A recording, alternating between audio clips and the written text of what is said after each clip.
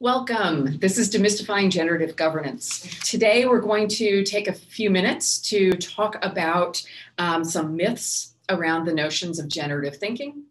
We're going to look at examples of what generative governance is and what it isn't. And my goal is for you to leave the session today as CEOs and governing bodies with some tips on how to get started. Now, in 2005, BoardSource published the Governance as Leadership text from the professors at Harvard, Richard Chait and Bill Ryan, along with consultant Barbara Taylor. In 2013, Kathy Trower came out with the Practitioner's Guide to Governance as Leadership to clarify and put into practice the prior work. Since then, it's gained tremendous traction and has been at the same time sort of woefully underused and misunderstood, or maybe put aside after some failed initial attempts. Today, we're going to try to undo some of those misses. We'll talk about, again, the misconceptions, what it is, and some tips. By way of heads up, this is part one of a three-part series on this topic. The first today, then the subsequent one is challenging the notion of efficient meetings. So the trade-offs between effective and efficient, helping you identify what your governing body needs at any given moment in time, sharing some ideas on how to flip the script between the two, and some practical tips along the way. So if today is about what is governance, part two is about how do you put it into practice, right? And then so part three, resetting the table for generative thinking. Here we get into some very nitty-gritty principles about decision-making and how to signal change, everything from revising agenda packets to how to set up the room, technology, and we've learned about technology in the last 18 months, that's for sure, and tips for reflecting on how to deepen your governing body's practice. So if you're in this session, you've probably seen this triangle somewhere along the way. You've certainly heard some of the concepts, but by way of quick reminder, what we'll be talking about through the course of this session today has to do with fiduciary governance. And so that's that tangible stewardship of assets on the one hand, the strategic mode that some of you know as strategic planning or foresight work, and then the generative mode, where we try to get to more critical leadership and decision-making, bringing wisdom to the table and those sorts of things. Now, this is the last time you'll probably see me talk about type or mode. That's the language that governance as leadership uses. I tend to shy away from it because I think it misleads folks into thinking that they choose one or another, or they toggle back and forth. And we'll talk about that a little more in a minute. So the first thing we're going to do today is start to talk about some of the myths. So let's get going from there. Okie doke, tackling some myths. What are we going to do today? I've got three that I want to walk through with you. The first one has to do with getting over the hump of whether this is something new or not, or bigger and better, those sorts of things. Number two is going to be about that type mode toggle switch and trying to get rid of that a little bit. And three is going to be about, are we doing this sequentially, or is one future focused and one backward focused? What's sort of some of that differentiation along the way? So number one, generative governance is a new theory that's better than past practices. It's jargony and hard to learn. Nope, I'm gonna say a great big old nope to that. In fact, if you've been around in grad school or those sorts of things where people talk about these kinds of theories, you've seen it in numerous forms over the last, that would be 50 years. It's really not something new. And, if you look closely enough, not much is. Instead, I think of it as a call to action. It's a call to dialogue and reflection, to inquiry that moves thinking upstream from problems to principles, to help us question frames and assumptions, to clarify and learn, to help us generate collective common meetings. So we're all on the same page and doing things for the same reasons based on the clues around us. It's a challenge for us to understand and attend to governance more deeply, really, in my estimation. And it sort of tells us that we haven't been doing our job completely up until now. It's about doing the job much more completely. So it's not something new, but that doesn't mean we can ignore it. It means that if we tackle the barriers to it and get over the hump, then we can really open up to something perhaps revolutionary. A little bit on the language. I mentioned this a second ago, but I want to make sure you don't get confused. So when governance as leadership or generative governance talks about type, I want you to think in terms of approach or mindset. You're not a fiduciary board or, whatever type. It's your approach or your mindset as you're doing it. When it talks about mode, I want you to think about, you're bringing a certain kind of thinking or a certain kind of question to the mix. And generative is just an obnoxious word, right? Nobody really likes it, and I don't like it, or using fiduciary strategic in this kind of way. We can say consequential, we can say complete, we can say just plain good governance. No matter what, my focus is on good governance that allows you to make durable, principled decisions through shared and collaborative leadership. That's it. So, even the authors of the two books have sort of changed their mind in how they talk about these things over the last however many years at this point. And now they truly say that what they're encouraging above all is that governing bodies, boards, whatever you want to call it, think and act as fiduciary strategists and sense makers at the same time, which means they're providing oversight, foresight, and insight. And when it's effectively enacted, you end up with consequential governance, impactful governance, right? Myth number 2, that governing bodies are defined by their type. So, you get to choose which one you are. And by the way, if that's the case, then generative is better than all the rest. No. And honestly, this is where I get a little ornery. Those of you who know me know that I'm a recovered attorney. And I'm first and foremost, pool boards and governing bodies are fiduciaries every minute, every day, period, end of story. I don't want to hear anything else about it. That's it. You're fiduciaries all the time. It's your legal obligation. We're not talking about fiduciary duties today, but this is where my heart is. Being a good fiduciary means engaging in the kind of high-level thinking and analysis that generative governance demands of us. Good fiduciaries ask generative questions. I'm also ornery about the whole strategic thing. So similarly, you're obliged to set goals and direction, to make plans and assign strategies. And good planning, good strategy asks those generative questions as well. Generative thinking is where goal setting and direction setting originate. It helps you define your starting point, your vision horizon, and everything in between. And I've heard some presentations of late that have sort of compared strategic planning or critique of strategic planning, where it said that, it's only forward looking, or it only looks at one scenario, or it only looks at current forces versus emerging forces, or those sorts of things. And I understand why folks would have that critique, because honestly, that's often how it's practiced. But again, strategic planning in its glory includes every end of that spectrum.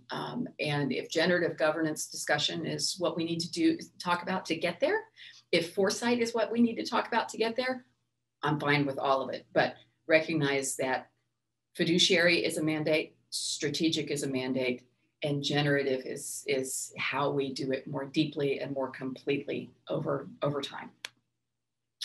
So part 3, or myth 3, governing bodies use the types sequentially And generative really is really just about the future part. So, you know, in other words, we're trying to be, we're moving to becoming a generative board or those sorts of things. You know, in practice, we end up doing some of the thinking sequentially, but really it's about going deeper. So what I've got in front of you on the screen right now is a mental model or a map that Dr. Chait uses and Kathy Trower built on in her work. And there's a nice sort of description that is used that I'm gonna quote from, so you'll have to forgive me. But what you see here is a logical river in front of you, right? And for many governing boards, they enter in over on the right at the beachfront.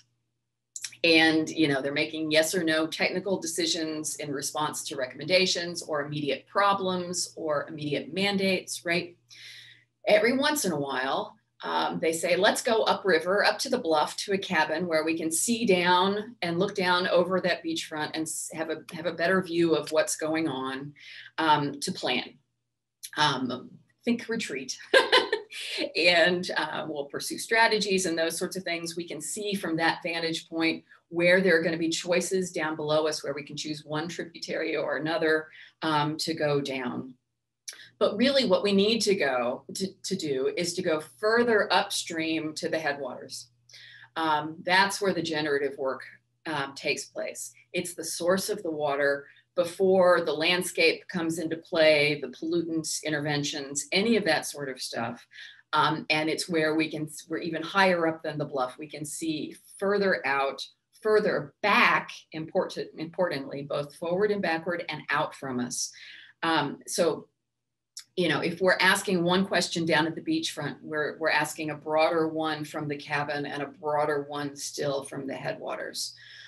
So while many boards get there logically in sequence, ideally we start up at the headwaters and get more narrow going forward.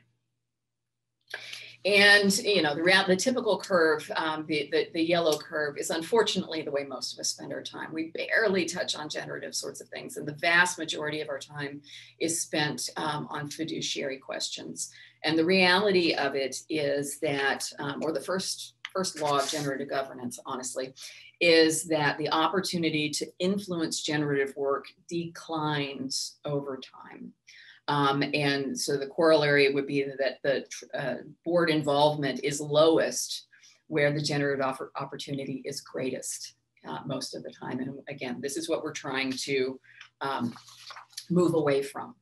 So another way of thinking of it, maybe not so much as the river, but is to think about, yes, if we are sort of defining three different domains or modes or types or whatever language you want to talk about, we're not doing them side by side, or we're not even really doing them butted up against each other. Our goal is to have them integrated, interwoven, overlapping all the time by paying attention to where the opportunities are to have one kind of conversation versus another. So with all of that in mind, let's get on to the next steps. All right, Sarah, so we've spent a lot of time talking about what generative governance isn't. What the holy heck is it? Again, quoting from the sources, here are a couple of the definitions that they use. I particularly like the pieces that talk about finding, framing, and focusing on what matters. To talk about generating shared understanding, and the whole think first, think hard about what's at issue, right? So think about your board for a second. Let's say you just voted to set your discount rate or your confidence level or settlement authority, or, you know, think about those kinds of decisions that you all know so well. It's likely that the board, the governing body voted yes or no based on a specific recommendation from staff or advisors, but that each of you, when you took that vote, you might have had a slightly different set of parameters in your head as to why you did it. You had a different perspective on the immediate impact on either premium or contribution, whichever language you use, its impact on surplus level, or were you looking to industry standards? Were you trying to adhere to larger principles or values? I'd ask you to think about when you took these votes, do you know what guided your board? And how do you know that? Will your governing body remember that reasoning the next time it comes up, and say, no, we did this for this reason, right? Or will they have to recreate the wheel and sort of go back to zero again down the line? Did they think about the unintended consequences, not just the intended consequences, right? That's the shared meaning part in all of this. When all of you know what the answer to those questions are, and you have the same answer, or you at least have agreed to disagree along the way, right? So here Sarah is back again with the knots. So just to be clear, we're not talking about, big, hairy, audacious goals or blue sky thinking or wholesale change or any of that sort of stuff.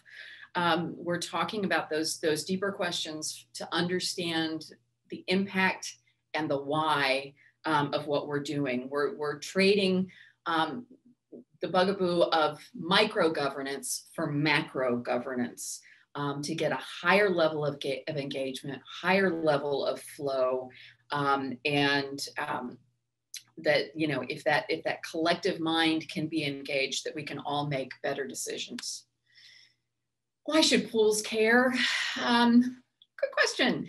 So, it's for some of the same reasons that other sorts of organizations care.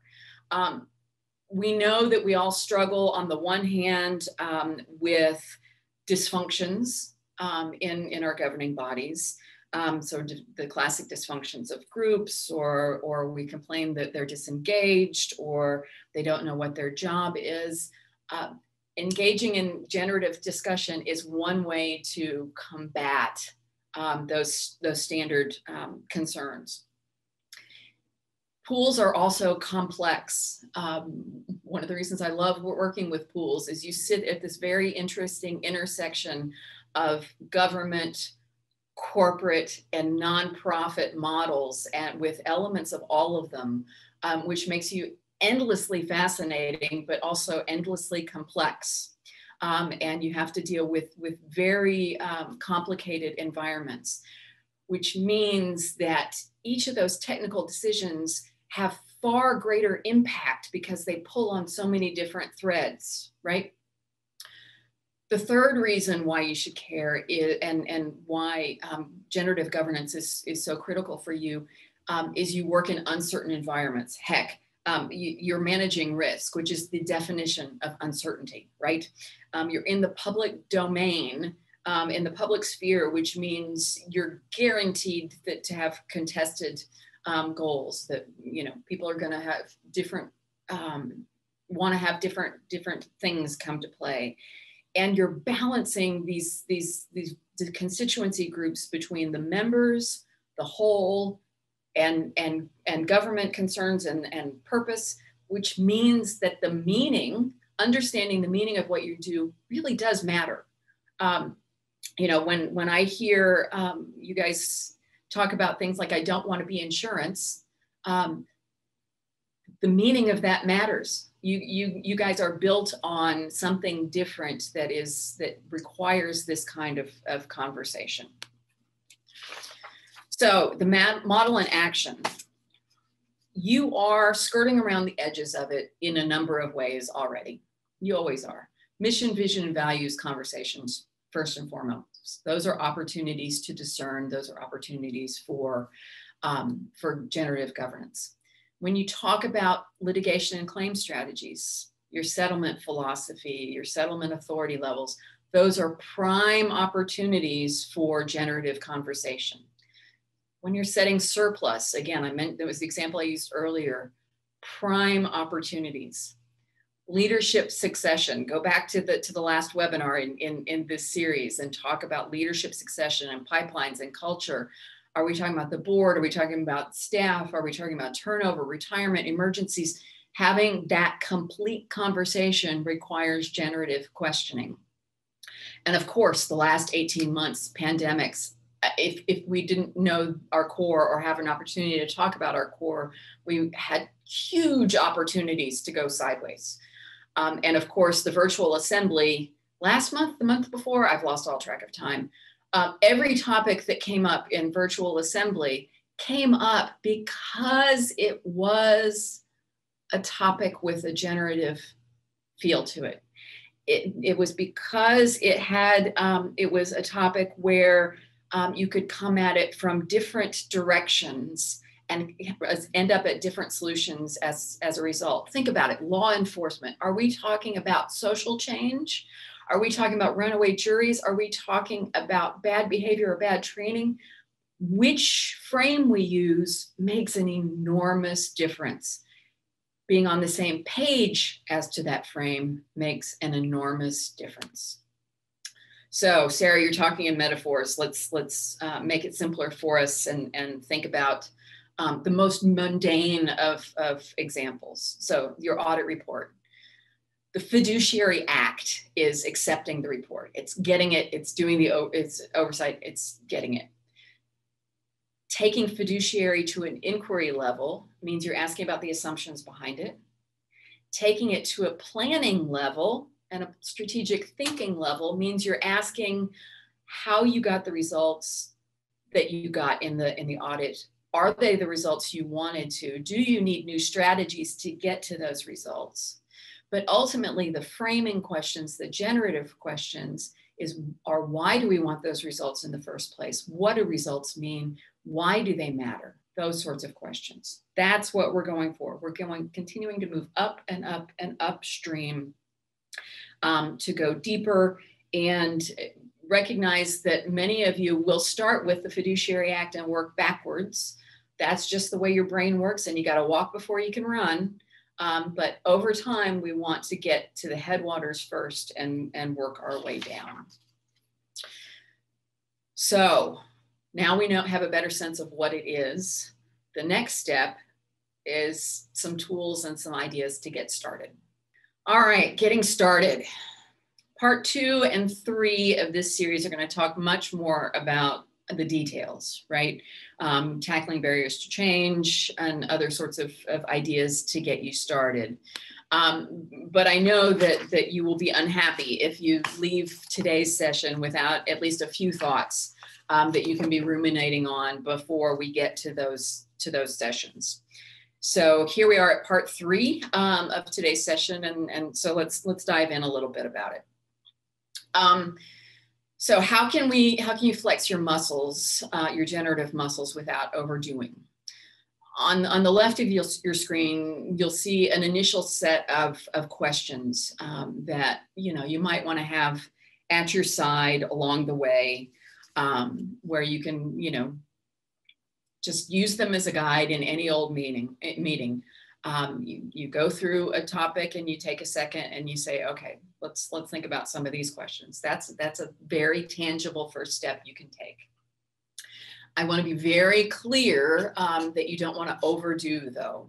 The authors of this work are very clear about this too. But as I look at presentations from various places around the country on this topic, I see them slipping into the misuses, right? And I know for a fact, I've seen it in action where they slip into the misuses, and it's understandable. Much of what generative governance is about slowing down and getting into the complexity of things. And our instinct is always to make it as simple and formulaic and checklist as we can possibly do. So our instincts run counter to what we're doing here and lead us down the merry path toward mistakes. So like any good diet, everything in moderation. Don't overuse any one mode. Don't be formulaic. It's not 30% of the time we're going to be generative and 10%. No, please don't do that. Don't find generative work where it doesn't exist. Every action, every discussion does not generative conversation make. Sometimes it's the wrong time, sometimes it's the wrong place. Sometimes you've already had the generative discussion, you've done the work. And sometimes it really just is a matter of, it's a technical question without any sort of stuff, you know, do it and be done with it. It can be tempting for folks who want change in organizations to treat it as a hobby horse, to make it part of an agenda or a reform. Don't do that. And the biggest risk in all of this, I let you read the rest. I don't need to read it all to you, but the biggest risk in all of this is not only becoming too formulaic, but to underestimate how strong the pull is of the status quo, how appealing it is to do those check mark approaches, to get as quickly to decisions as solving problems as humanly possible. That's sort of the biggest risk in all of this that I challenge you to be on the lookout for. Some other tools and practices for you to think about in the practice makes perfect kind of notion. First, a couple tools. Notice cues and clues. For those of you who have gone through the foresight training, you're going to think of this in terms of signals, right? Cues and clues, signals, the same kind of idea. And we know that most boards are isolated from those signals, and it's some of that isolation that we're trying to overcome. Choose and use frames, and I should add in here deliberately, right? Make sure you're doing it on purpose. And the third tool to use is to think retrospectively. We are taught in every context you can think of not to dwell in the past, not stuck in history, not to get all that sort of stuff. And we want our leaders to be, you know, one step ahead and looking ahead. The truth is that we learn from the past, we make sense from the past, and we have to look backward to do that learning in order to move forward. If we move forward without learning from the past, what is it? History repeats itself, right? So we have to think retrospectively. We have to make space to do it, time to do it, and we have to prioritize it. So notice the signals. Be deliberate in your choice of frame and think retrospectively, learn from your past, take time to come up with a shared meaning of what that past is. So as you're doing this, Professor Chait says, wear your trifocals, fiduciary, strategic, generative. Keep your trifocals on. Just like trifocals, you sort of constantly moving back and forth depending on what you're doing. You're not putting on and taking off different pairs of glasses, right? The misuse is taking on and putting off pairs of glasses. The proper use is trifocals. Pause at the boundaries.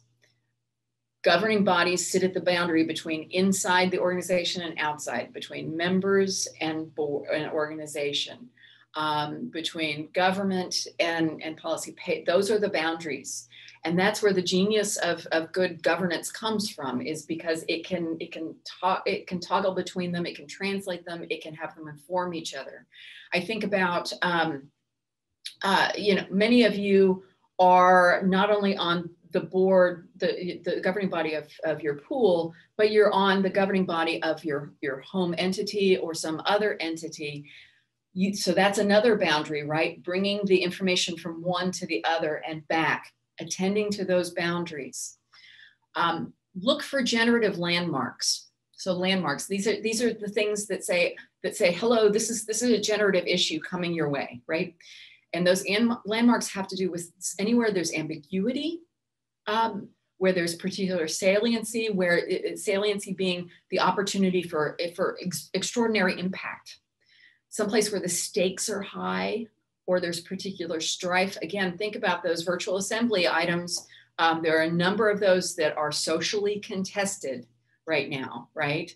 And that social contest, that strife, means it is an opportunity for generative governance. And of course, if you're looking at a decision that, you know, once you make it, there's no going back, baby. Once you put out that assessment to your members, that cat's gone, right? So that's an opportunity coming back.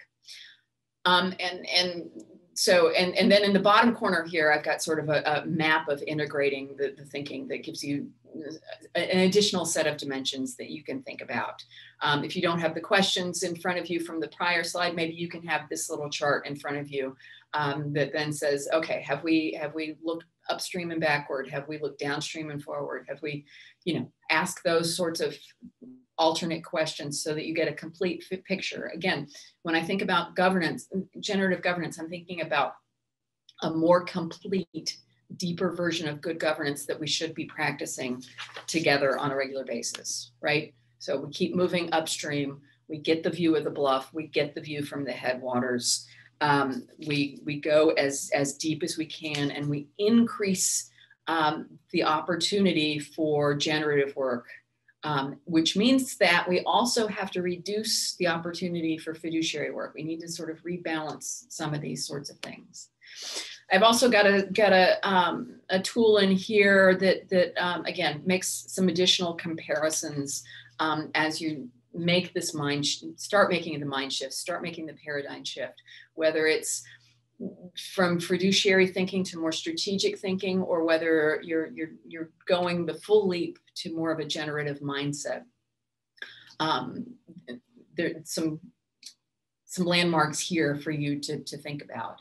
And honestly, the table on the right has a lot of the issues that we're going to talk about in the next series, in the next part of the series. So preserving congeniality, pursuing consensus, meeting efficiently, all sound really, really great. But they are all, in fact, a little bit of barrier to doing our best work. So how can we accept that they're barriers and begin to move forward from them? Because in the end, back to that definition that I had a little while ago that I liked from the authors, where they talk about finding, framing, and focusing on the most important issues. When you think of generative governance, I want you to think about finding and framing by looking back to reflect, by looking outward right now to scan and experiment, and looking ahead to anticipate and strategize. And to get there, we need to be able to focus. And here we'll spend a lot of time in part 3 talking about focus. You need to be able to focus as a governing body, to have the time to think and discuss, space to explore and play with ideas, permission to ask the questions and make the changes, free as much as we can. That's why I've got the line through it, from distractions, because we know we can't be free from distractions, but how can we keep reducing them and it's all about focus. It's all about focus. So you know what? That's what I have to say in part 1 of Demystifying Generative Governance. And I look forward to seeing you in part 2 and 3.